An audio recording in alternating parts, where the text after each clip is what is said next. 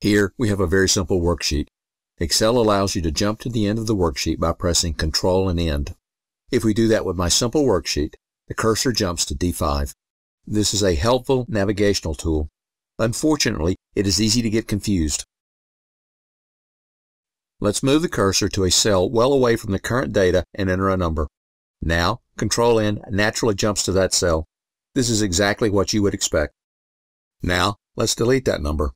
Now, the end of the worksheet is back to D5, or is it? If I press Control End, the cursor continues to go to that blank cell and not D5. Let's try clearing and deleting the extra rows and columns.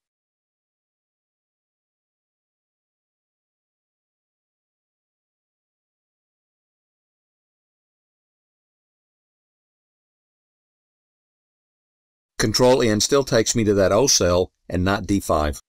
This is not just annoying, it is also wasteful since this affects the file size. And, of course, it makes navigation more difficult. However, it is quick and easy to reset the end of the worksheet.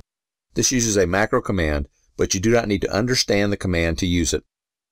First, press Alt 11 to open up the macro window. Down at the bottom, you will see a window labeled Immediate. This is all we plan to use. Put the cursor in that window and enter Active Sheet, period, used range, all without any spaces, and to press Enter. It looks like nothing happened, but it did. Now, just press on the X at the top right of this window to close it. Now, press Control End. As you can see, the end of the worksheet has been reset to D5. That's all there is to it.